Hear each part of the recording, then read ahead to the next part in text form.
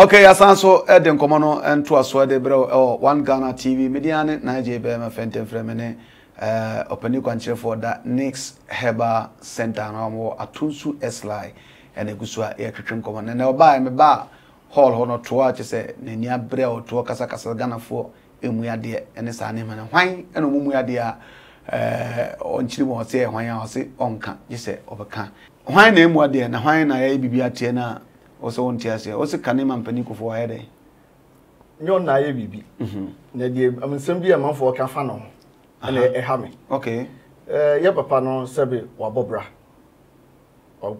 pa ye ka abakosem or man abakosem and I say the history of the world na agasa no wa make a way ahead pa you know say we be sorry keke be ka say dey ye papa enya covid-19 na sebe wan kasa yi I can say, cry, me tell you, how me. So, the level I papa na do no, me and fast I near my fino ne, Yarebi, Basavia, and Cochonoso. Oh, are me bow. Obiso on one kasa ne kasa ma fo aba kasa say, unya Yareni bi. But, sir, when you be anka den na, when you abre ho ana so when you be na so biso when you be ada na okuku apai. There be. Yeah, well, and you may be one. Doctor Dibia Bamontian Becassa say, when you be deputy. I didn't you on one casa cross when you and I didn't be so it me did not drink or can be a group of an animal. So, which you could run away in America as a easy a casa. Papa no would level what you know. Physically and spiritually, no, or you'll be a genuagro. Hey, spiritually. Welcome one, mentia mate sasam ya papa Kufour, Kofi Diewu. Mr. Sezi Eyes. Yes. Kufour or you powerful. The what in our can be an answer also within the spirituality no winning near Oka. Or rank in the spiritual realm. Eh, Papa Kufour. Aye. Or rank. Aye, can't spiritual men of this country. Just one tear, sorry. Aye, but when any pa. I couldn't guess is you as I am before I remember say President's International. International keke. Also to me near the Biebu, whom many and so much me for Saku Nakasiano. Into one number was I send a beer, the old cases here, the NS, I say, watching what crafty who say Acuniano, you be a Koshia Pebi and Tunko Transona Walker. Another Mammy, secret to be jail. Your fa, your president of Matana Cunyaso. Ex Prez. Ex President Wrαth here. Won't to mention any GSA, which are as a magnet over any. Mojupa. Your President Kufour. Honestly, the next person who saw at 2 million wedding, a crown also. Ocean and Indiana, magnet, then Mojupa, papa. And now good day. Before Nippon Benya, some magnet and one who are a man and you do. No, not the rank no, crowd or home, near very high. Aye, or a supreme commander. Aye. Ex President Kufour. Aye. Yeah, Papa. Yeah, Papa. And you know, apart from say, o cross our rank no. O kind of want some no him say no cry. We say what so true so day. Papa. And so by any chance say is omo speculative answer no. Home no menya so twe bi. Yes. Yen can someone to nipa so abra unim say no cry na o kan sa keke. There be. So to me etan achi o to me ekura na. Johnson Becano, a year juma. Because a home no crowd the commanding voice I day. A home tea or cast out moye. Until near Obia can also near the Asama Afro. There be. Unu say only to me. You cut to me and yeah, Ukra two and I say, and you to me. You cut to me and you cut to me. You jet your etiato. You are glad as a country actual. You can to me. You been a Papa Kufour. Been a Papa Nukra. Nti ye won ni ya dia so mo eto mo ase but when you come no nya bia medical bisa sa question but won say adentina e wo say eye issue wo say e ka ho ase it shouldn't be nti in the first place na ni say obi mpo sha ase the mention say at the moment no mo fast ad no en koso en keka when na nya no kore sa na abran nya no kore because papa no edum na bi o Ghana ya bakosem tam no ote akonya kese so na yensuo na awe akosombo na awe okopagya ne nsa bo mpaye na ye funu de nsuo toy okay I think some kai bibisa nsuo toy ma Ghana ba bia na nsuo no akosombo na ateko no esa ba back ye wo nipa no obi wo akonya kese so de niema we obaye no ma wutumi u read in life na wo say asemasi we di bia se na Yakopon di na gina nti nye obi akeke ne ya no ya ka bibia se etia no on kasa ni ndina manfo bia no mo ya no pese minim se am pese obebie na no be kasa kakra dia but okay. It's not fair. Okay. They okay we dey na hu ye minim se sabio so unim fom nsa ne manema na but they okay se be obi hwe obakasa papa enya de ya tititi ya bi no so keka bi die enya sa na tie enya de ya tititi ya bi say there was a time manfo bi kwa so oye eba osum bi o so kura tumi pa ne sa ne manema na ebi na wo kan anasa wo no spiritual wo hu bibi ono in particular nye ne sumo wom eno ye no private yeah me person me bo American ko okay but dia tumi okura no na say ye tena se ye muzo asmas me ni pehia tumi okura na me muzo we tumi okura no your magnetic field bia e surround obi okura tumi bia nti me ben na tumi okura ba me hu ye baifo me hu se wo ye baifo ukura edie tumi a me hu ukura asofudie tumi a me hu ukura a comfort tumi so a me hu wo de na ya papa me hu body so a me hu because obi a okura bia your home the kind of spirit are na nam ene be kire say we on black na nam we on white na nam oni we na nam o mampani Kufour na bompuni puteda Michiano once or Michiano twice. First one was Bolga and then put the name Sakra and I'm in Bishia or and Coco a Ninam interchange, you know. Minimum count in years after construction work. No, from in Coco interchange, a coco see Bevan say a tremut and you minute a man no so back I say history. When I'm stopping the car, then the convoy never see up Kumasi, no bus until you know. Nay, ye oh Kumasi Kufour, president Kufour. Okay. Me stopping the convoy, because never animal choke. Me and me control traffic, you know. Hey, me and a small boy now or tapping me, you know. So I'll back here. When I'm stopping the car, and a small boy be tapping what you say. Or no, I got a tapping me. She said, maybe would okay. Oh, but what you say? Kufour tapping what you say? I don't catch you. Me would deposit me to stopping the convoy. Saturday, never animal choke. Saturday, afternoon yet. Saturday, no. Nti na kwan my choke into me man kwa so message kra nya de obit me akọ because ent me excavate o see from me na te ko no na car no no bu say e da say no say daddy de e ko ni kwan my choke nti o ma me kakra na makle ruin na na obit me abesen to hwe me din na o so me ba na tap me chi do tap we chi no mama nti ase kakra ho de me de me na Kufour tap me chi aka pictures akame cha no yeah, that was 2005. But now, who are there? Saturday, we were into spiritualism. Oh, okay. 2005. Yeah. We or tap you are betting say ba and they are want to spiritualism. Yeah. What does that mean? So impartation. That's or impact baby amount. Impartation. So I don't my father start you know. And no, and so chere modern boy there, mabo. No, catch us when you could do pass what me stop your convoy. Because that's that time other cars were coming. I just stop na no more year for home over. It you know say me stop wo near to me clear away no. And see clear no ni na can see ya. That time you dream at here e fan ya. Nti o mu chimi nko. You know say me stop your car no na day. O mo clear way ni nyina. It took me 5 minutes asana on babesin. Wow. So back history or enyinam. Ebi obetumi akai ko Papa Kufour dem say memory near sharp. But mami saw tama omampani Kufour nya accident no okay. E wo Accra no or summer sort the car sort yeah. Okay. Obi di bebo mu no. Yeah. By that time no na sabre na wagina na twam na wa tap wa betene twam. Na ni de no twam Saturday no Accra.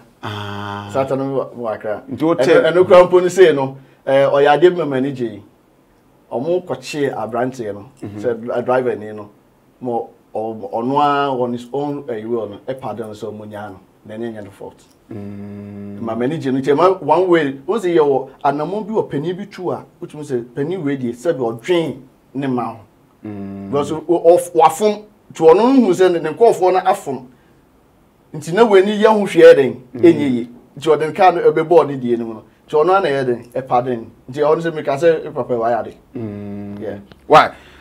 Let us say, over Ghana, Bakosemua, the history of Ghana. Yenya Osadifo Dr. Kwame Nkrumah, he was the first president of Ghana. I will be in him.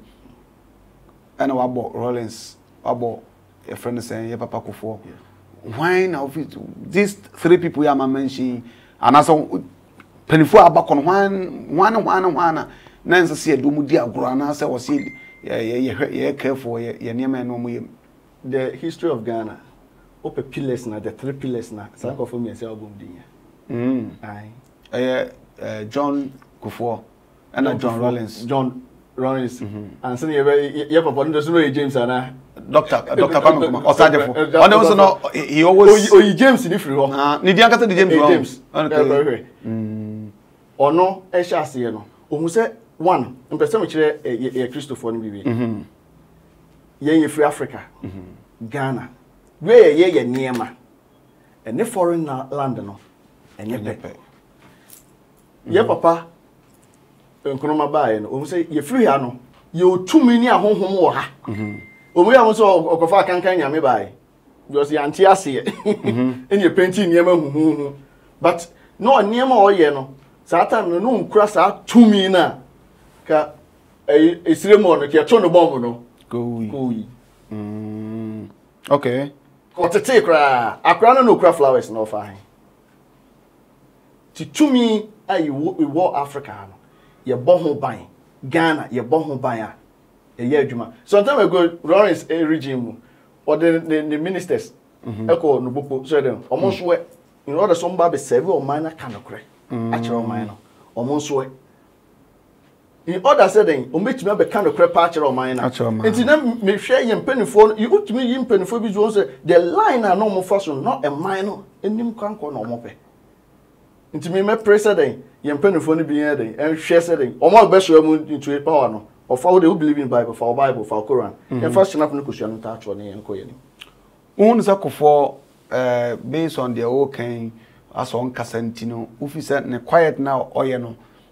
that's a war spiritual meaning biana it does because one when you are preserved uhun niema yi obi okasa gidigidi no odu ba bi okasa broso no obi onso okasa na de wakofon but we are reserve uhun the loopholes no edidem no wetimi afele ni nyina perfectly into the way of living a life no manage mo pa manage no pa because me say no me that type na me beg say be yeah and so be a do but at the end of the day no the also me and man finche because me tum boss hu say honhom ne hunam ni e kwan be na be sa kwan we me dia di we faswa e be yie amemfom nipa amemfom me nyam kopon bo me that's what I think about spiritually we share these people here come once in bida ever since our spiritualism no this one who image be like BB sad pain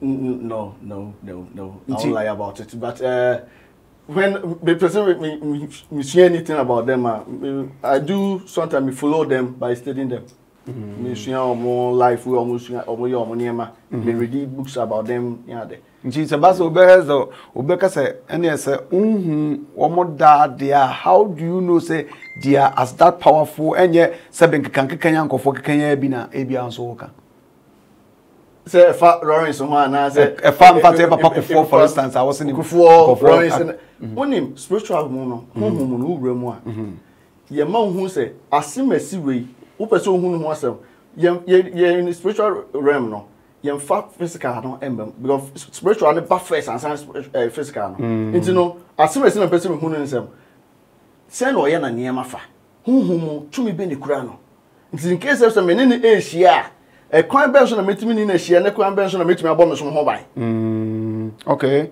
into no so hu entokwa awoka ne kwan abefa so asebi ho and then na most spiritual men na omo hwesa side no we so spiritual men no a powerful power so we free mu. That's one huna na mo tutu. Huna no mo tutu yi. Yes, anye bibia na wo so wo de ba physical person hu. I say a spiritual way. Your spiritual wars and your physical. But me mum there I'll prefer to fight spiritual than physical. Physical there say ne uche tun there no ba hu. Okay. Etia there okay me there because as is here because akwemaka kotrara hwe oto enyawo odi agro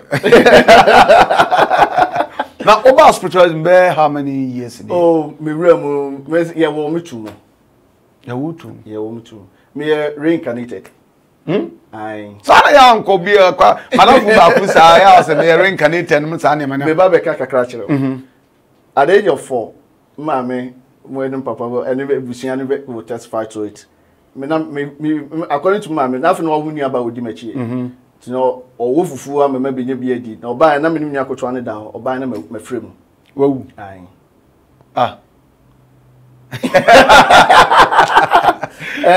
omba na totally dead me na be ma wotete haban okonwuram kwotete haban be ye di oso nyina awie na so ade na sei ti omba adaka de ya adaka di monotu adaka esie nana ya ni moyote esie de ye bibie wi omso de ko no oba ba ko ni kunu na oba no so niema oso aba edwam so oba beton ade na ni kunu so obedi na chi ne na ba ti omba no obuza na da se no so abrantie bi na akrakotwa na wafrim ti omko akosi no so eni obetumi ahwe no ti omba ye no no so monfa mu no koto dem na oba no konwuram kote ahaban no ba no de so me within about 3 minutes no na me bankwam me buy me na esike na na atene sa no na esike achiache wehwa no ka che ma me se me nyina na ne betene when they said normally no I'm not to achia say na eke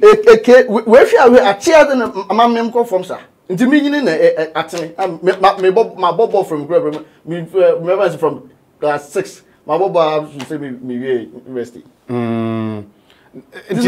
obabe nyane me no chere ma me say de me nyine no me na betene but adwuma me de buy say ba be no me nya hwase nti nyakopon ya adom a emrepam no ahoden be ba nti ombo me ho ba no mo hwe me yie na ma me ni senior sister won so ye komfo nti obekom a na metena ase me hyehyɛ me say de ohina no hyehyɛ chacha won mutuma ase se gua so enkuredi abrami ni bi na mete wo no na hyehyɛ me ni gold gu me ho sa all in the name said yeah tell me am ma be nyini because of 2 minutes kra me no internet data no 2 minutes be farm so a menti me understand ka me free mo no so be nya me no e party no se me nyina 2 minutes be dan ho di am tim dia ye adwuma ti ma me mama ntena ho because of that say ya come no start to kwan ti because esirema na me nyini but ade dia wo de okoso ba for na dia wo ti me say me to on me graphic designer by profession me printing tade